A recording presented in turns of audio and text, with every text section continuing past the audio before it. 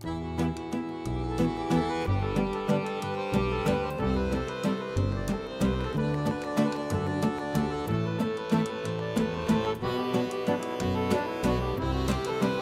fettuccine all'Alfredo nascono nel lontano 1908, quando il mio bisnonno Alfredo Di Lelio le preparò per sua moglie Ines, la quale aveva appena partorito in casa mio nonno.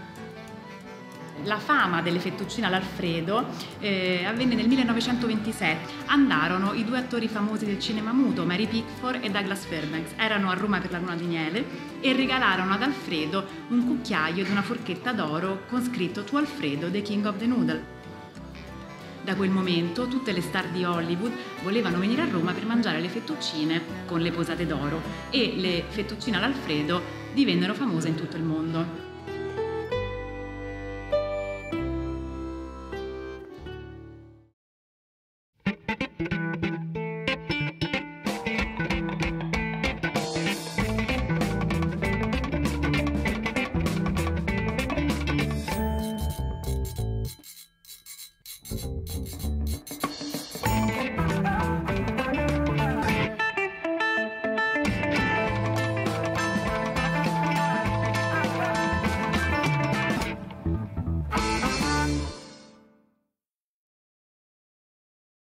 You know, the story of Fettuccine Alfredo usually starts in Rome, where there are two restaurants and they prepare a cheese and butter-laden version of this dish, mostly for tourists and celebrities.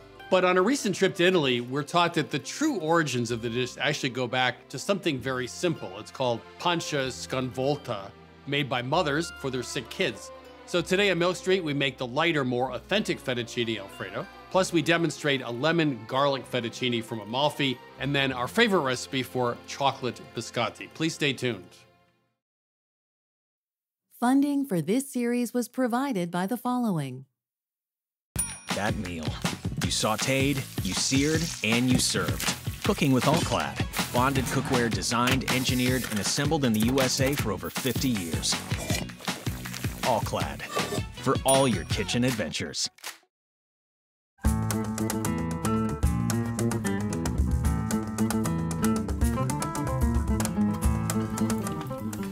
Benvenuto nella mia cucina.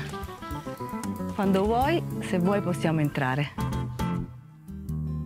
La pasta all'Alfredo è una pasta parmigiano e burro con fettuccine all'uovo rispetto alla pasta burro e parmigiano. La pasta Alfredo ha questa cremina che si forma proprio dalla risottatura.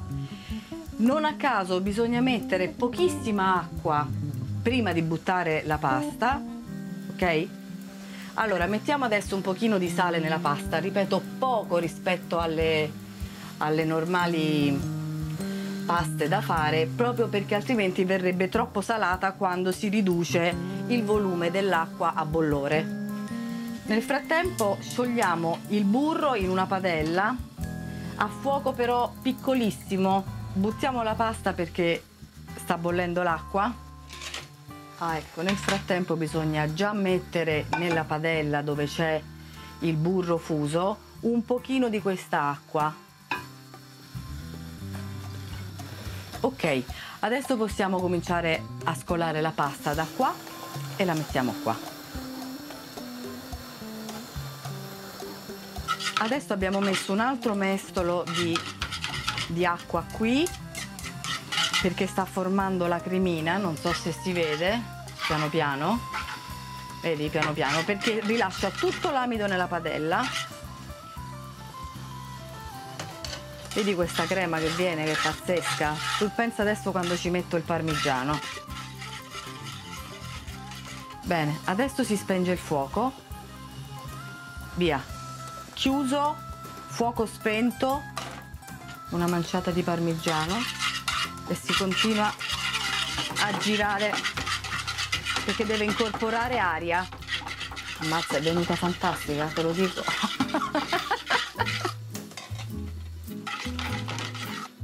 Perfetto, è fatta. Adesso la impiattiamo. Ok? Ecco qua. Questa è la pasta all'Alfredo. Cremosissima, ma solo burro e parmigiano, non c'è nient'altro. L'importante è la mantecatura, lo dirò fino alla morte. Ecco qua.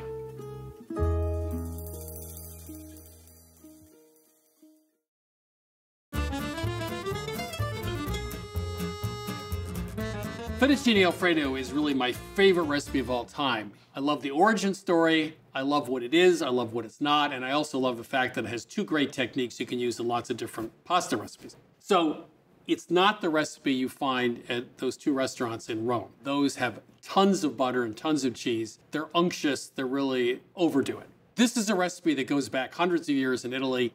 It's what mothers make for their kids when they have a tummy ache, and it does have pasta with butter and cheese, but it's a little bit leaner, more digestible, and actually a fabulous recipe. So we are going to start with butter. You know, it's not just a couple tablespoons, it's a stick of butter. And you want to put pieces at the bottom and around the bowl that you're going to toss the pasta in. And you want the butter to be very soft because when that hot pasta hits it and the hot water, the cooking water, it's going to want to emulsify and start to create a sauce. And you want a pretty good sized bowl too because you're going to be tossing this pasta quite a lot. The second thing is you really want a fairly high-fat butter. Very often in this country, brands of butter might be 81% butter fat, something like that. Some of the European brands are more 85 or 86%. It does make a difference. So you do want to go out and get a higher butter fat content brand. So we have the butter sitting there. Now we have the Parmesan. You obviously want the real thing because it's so important to the flavor. This is 6 ounces of Parmesan, and we're just going to cut that into some chunks. And we're going to use about 2/3 of it right in the sauce. Now we're going to pulse this. You want it fairly fine because what's going to happen is we toss that cooked pasta with the butter and the cheese. You don't want that cheese to melt.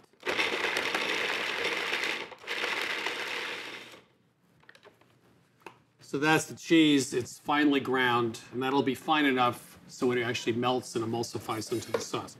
So we're going to use 1.5 teaspoons of kosher salt.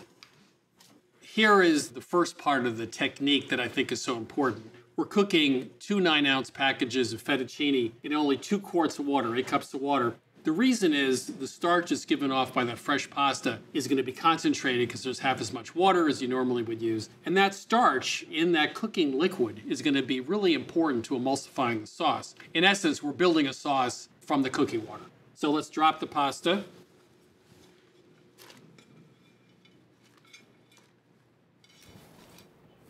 And fresh pasta, as you know, cooks in just 2 or 3 minutes. You want to watch it pretty carefully. That's why you want to have the butter ready and the cheese ready to go. Okay, now we're going to turn off the heat and we're going to add the pasta. But what we're going to do is add it along with some of the water that comes with it. We're not going to drain it because we want some of that pasta water in the bowl to help melt the butter. Now we start tossing the pasta. Let me add a little bit of water to it.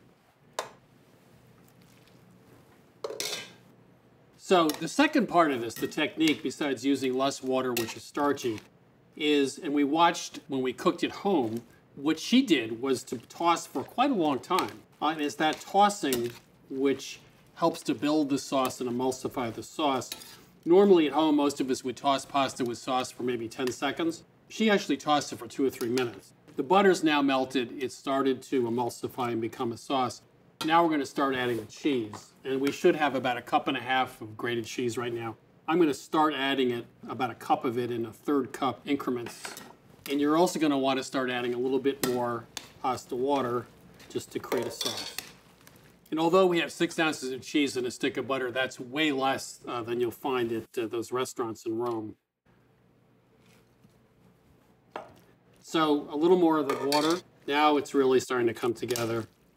Okay, now we're going to let it sit for another 2 minutes. I just have to wait 2 minutes. We'll check the texture. We might add a little more water, and then we're good to go. So this is the Italian pasta twirling trick. We'll see how it works. We use a large ladle.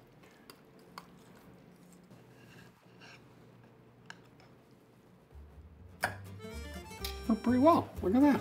So it's a little trick for plating the pasta and a little bit of cheese on top. So let me take a taste. Even though my stomach's fine. Oh, It's so good. And it's light. It's not heavy like a fettuccine Alfredo at one of those Roman restaurants. So that's our recipe for fettuccine Alfredo. The real recipe that goes back hundreds of years: cheese, butter, pasta, and salt, made quickly, not too much cooking water, and tossed for a couple minutes to really emulsify the sauce. It's delicious, and actually, it tastes light as well.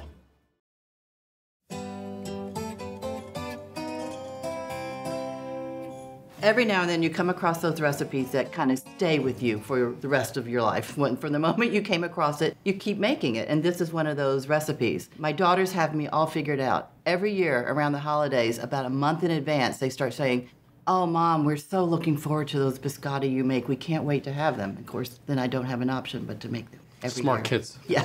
We were inspired by a recipe from Maida Heater from her book, The Best Dessert Book Ever, published in the 70s. A modest title, we should add. Modest. So I've made this recipe for about 30 years and have made little changes over the years, but have kept it mostly the same in terms of technique. So we'll start by mixing the dry ingredients. We have the all-purpose flour here. We'll add the sugar. We're adding cocoa powder here. Cocoa powder is what makes the biscotti chocolate biscotti, but we're also going to add bittersweet chocolate. So we have a little bit of salt in there, a little bit of baking soda, and this is instant espresso powder. Espresso powder. Yeah. And as you know, it doesn't make the biscotti taste like coffee. There's very little here. But what this does is boost the chocolate flavor. Kind of gives it, rounds out the edge of it. Okay, good. And if you, sir, would mind chopping that 8 ounces of bittersweet chocolate over there, we would like half of it in large chunks. Why did I ask? Great. And half of it in a 1/4 inch pieces. I knew there would be a number like that. Okay. Oh, perfect. Look at that. Now, this is a big chunk of chocolate. This is we bought it in bulk, but you can get chocolate bars, the same thing. Just look for a really good quality chocolate bar that you like eating, and that's the one to use. You want to avoid chocolate chips in this recipe because those have additives in them that help them hold their shape together, and we want a nice meltable chocolate. This is in Maida Heater's recipe as well that I thought was just brilliant. She takes this cocoa infused dry mixture and then puts more bittersweet chocolate in it and grinds it together. So you're actually infusing the dough with that pure bittersweet chocolate as well as cocoa powder. And that's why these actually taste like chocolate biscotti. Thank you. Would you put that in there? So we put about a 1/2 cup of the dry mixture in there, more or less is okay. And we're going to let this process until it's completely smooth and pulverized. You can kind of hear when it's ready, when the chocolate pieces don't clang against the bowl anymore. Okay, so we'll add that back in. So much of baking seems to be about mixing all the dry ingredients together and all the wet ingredients together and then bringing them. That's what we're going to do now. 3 eggs. 3 eggs, touch of almond extract. Vanilla. Your favorite. Yes. And just make those smooth. Now that is the entire amount of liquid that's going to go into these biscotti. All right, good. We're going to start mixing this. At some point, the eggs are going to get completely absorbed into this, and it will feel as if it's way too dry and that it will never come together, but it will. You just have to trust in the biscotti and then start pressing. Okay, resist the urge to add water. I would have already been in for about a 1/4 cup of water at this point, or oil. So we'll add the 4 ounces of chocolate that you just chopped. We'll also add some almonds that have been lightly roasted to increase their flavor. So those few little adaptations you make along the way, if one of the things I added was a little bit more of the chopped chocolate in the dough, not just the chocolate that was blended in, and I added the pistachios for color. Also added a little bit of dried cherry to the dough because I was looking for something around the holidays. Was this clean out the pantry day at the Bianca household? Well, it just shows that this is one of those recipes you can add the things you like. The thing to remember, though, that's important here is the ratio. Whatever the volume of the recipe is for all these things total, don't go beyond that because it will disrupt the dough too much and it won't hold together. Okay, so now we have to get in there with our hands. That's really the only way. We're going to use our hands in a minute anyway, so this is okay. Okay, so this has a couple more minutes of mixing together, and then we'll be ready to shape the logs. See? It came together, and you don't think it will. So we're going to divide this into 2 logs. And the dough is going to bake in those logs before we slice it into individual biscotti. Okay, you get one, I get one. Instead of using flour to shape the logs, which you would normally do, that creates sort of like a dusty surface on the outside. I don't like the way it looks. But just use a little bit of water to make your palms slightly damp. Yeah. And then we will press this into a log shape. 14-inch long log. See how stiff and thick the dough is? But very pliable, very malleable. It's holding together even with all those chunky ingredients in it. And that's why you don't want too many chunky ingredients. So is that 14? No, I think that's like 13. That's the story of my life. Is it good? No. It's fine.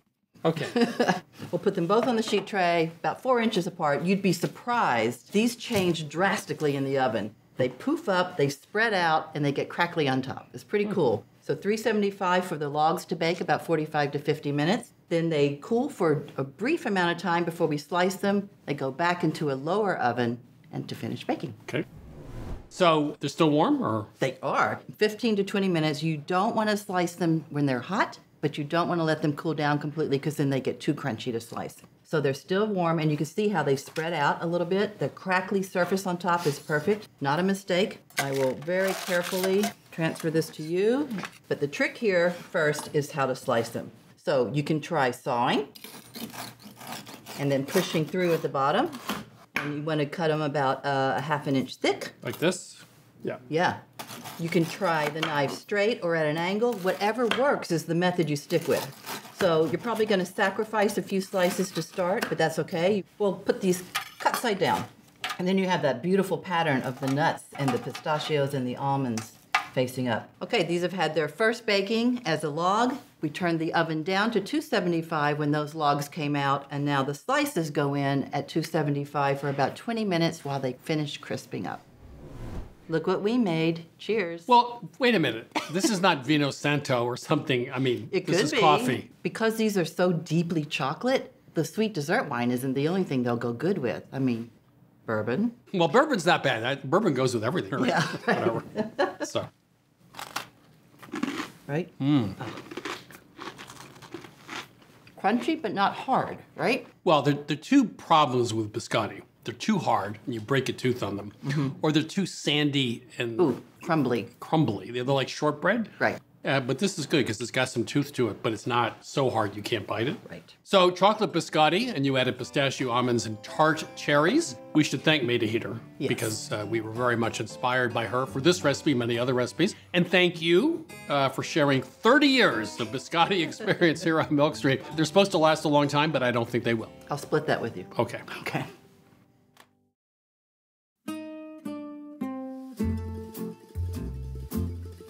Back in Amalfi, Italy, Giovanna Aceto showed us this really beautiful lemon pasta dish that was sauteed in a very simple garlic sauce. Now, we're gonna try and recreate the same thing here, and while we don't have Amalfi lemons, we do have a couple tricks up our sleeve to kind of recreate that flavor. So it all starts with using lemons in multiple different ways. And it starts with our zest. So what we're gonna do is we're going to use a Y-style peeler, and we're going to peel the zest off of these lemons in big, long strips. And you want to do this to 2 lemons, and that way we can really maximize all of that lemon zest flavor. Now, while you're peeling, you want to avoid getting any of that white, bitter pith, because we'll be eating these zest pieces, and therefore, if we get that bitterness now, we're going to get that bitterness later. Now, it's really important, while you're working with lemons from the States, be sure to wash them first. So now from here, we'll go ahead and take all of our zest, and we're gonna throw it into 2 quarts of water that we've brought up to a boil. And we'll also follow that up with some salt, and a little interesting ingredient, some sugar. So now we're gonna get to working on our next layer of lemon flavor, which involves cutting the lemon up, but not just the whole lemon, we just want the segments. So we're gonna get a little involved with our knife work to make that happen. So what we'll do is you'll take off the top and bottom of the lemon, probably about ½ an inch, but really what you're looking for is the flesh on the inside. So notice here, I made that cut and I didn't quite get to the flesh. Go ahead and make another small slice and continue to do that until you see the flesh of the lemon itself. There we go. From there, take your lemon and put it on one of the cut sides, and you're going to use your knife to cut away all of that white pith and expose the flesh inside. Something that I'll do is I'll line up the edge of my blade with the exposed flesh, and that's why we want to see that. It gives us a little guideline. And if you miss some parts at the bottom, don't worry, you could flip it over and cut it up again. Now, being very careful, you want to hold your lemon in one hand, and then using your knife, you want to cut in between those little membrane guidelines to remove the segment. And the best way to do this is working over a bowl. That way you catch those segments as they fall out, as well as any of the juices. Now, there's still a lot of juice in this membrane that we have left behind, so go ahead and squeeze that out. That way we can get that flavor into the dish. We worked really hard on those lemon segments, but we're going to work just a little bit harder to remove all of those seeds because I don't want to eat seeds in my final dish. I don't think you do either. From here, we'll want to season these lemon segments because, like I said, Amalfi lemons are a little bit different than the lemons we get here in the States. They're far less sharp and they're a little bit sweeter. So to do that, we'll be seasoning the lemons with a little bit of salt as well as a little bit of sugar. Give that a little stir and we'll set that aside. Now, like I said, we're working with lemon flavor in layers here, and the next layer comes in the form of grated zest. Now, this is the zest of 2 other lemons, and we're going to, again, give it the Amalfi treatment with a little bit of salt, as well as a little bit of sugar. Something that we like to do here is massage the zest with salt or sugar to really express a lot of those oils that is in the zest. And to that, we'll also throw in some olive oil. And we'll give that a little stir, and boom.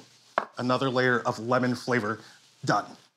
So finally, we can look at this water that's been bubbling away and we'll pull out all of those lemon zest strips and set them into a bowl. By boiling them, we broke them down. They're a lot softer, and that means we could cut them up nice and fine. So all the zest came out of that supercharged pasta water. Now keep in mind, we are only boiling in 2 quarts of pasta water here, and that's going to help create a really thick, starchy sauce that's gonna cling to our pasta at the end. And here we're working with store-bought fresh pasta, and we'll throw that right into our water here and cook it for about 3 minutes, just until it's al dente. So I've drained my pasta, it's nice and al dente, and I've saved about 1.5 cups of that liquid to use as the sauce later down the road. From here, we want to build even more layers of flavor, but this time, not with lemon. So here I have a 12-inch skillet set over medium heat. I'm going to bring some olive oil up to temperature. In the meantime, while that heats, I'm going to go ahead and cut up all of the lemon zest that we boiled in the pasta water. You want to get it fairly fine. We want that lemon flavor dispersed throughout the sauce. We do have a little shimmer going on, so we could go ahead and add in our garlic, as well as our chili flake. We just want to give that a few moments to become aromatic. Really what you're looking for is when your garlic starts to brown just slightly. And we're already there. So from here, we could go ahead and add in those seasoned lemon segments. And if any of your garlic stuck to the bottom of the pan, the lemon juice is gonna help deglaze and lift that up from the pan itself. Just like the garlic and the chili flake, we only want to cook this until the lemon segments are warmed through. That way we still maintain a little bit of their tang. All right, and from there, we add this directly into our pasta that we returned back into the pot. We're gonna scrape it all out because we don't wanna miss out on any of that flavor. And to this, we're also going to throw in about 1/2 cup of that reserved pasta water. Now, again, the starches that are in that concentrated pasta water is what's going to help create a sauce that's silky and clings to the pasta. We're gonna keep layering that lemon flavor in, again, with that zest that we chopped up. We'll follow that up with the lemon zest that we have sitting in oil. And finally, some parsley, some freshness to bring some other colors into this game. And once again, toss, toss, toss. So I only added in 1/2 cup of that pasta water. I'm finding that I need a little bit more, and that's why we have so much extra on hand. You want to add it in about 1 tablespoon at a time, just to get the desired sauce consistency. So it's at this point that you want to go ahead and give it a taste just to see if it needs a little bit of extra salt, extra pepper. Oh, it's so bright. That lemon flavor is really coming through, but it's not too sharp, which I really like. So from here, we could go ahead and plate up. So what I like to do is pull up a nice amount with my tongs, and then give both the tongs and the plate a little twist. I think I'm gonna hit this with a little extra Parmesan on top, and maybe just 1 quick glug of olive oil. And there you have it, a beautifully bright, citrusy lemon garlic fettuccine. It's bright, it's savory, it has a little bit of a kick, What more could you want in a pasta? You can get this recipe as well as all of the other recipes from this season of Milk Street at milkstreettv.com. All episodes and recipes from this season of Milk Street Television are available for free at our website, milkstreettv.com. Please access our content, including our step-by-step recipe videos, from your smartphone, your tablet, or your computer. The new Milk Street Cookbook is now available and includes every recipe from our TV show. From fried shrimp tacos and Thai-style vegetable stir-fry, to Mexican chicken soup and Swedish cardamom buns, the Milk Street Cookbook offers bolder, fresher, simpler recipes. Order your copy of the Milk Street Cookbook for $27, 40% less than the cover price, and receive a Milk Street tote with your order at no additional charge. Call 855-MILK-177 or order online. Funding for this series was provided by the following. That meal. You sautéed, you seared, and you served. Cooking with All-Clad. Bonded cookware designed, engineered, and assembled in the USA for over 50 years. All-Clad. For all your kitchen adventures.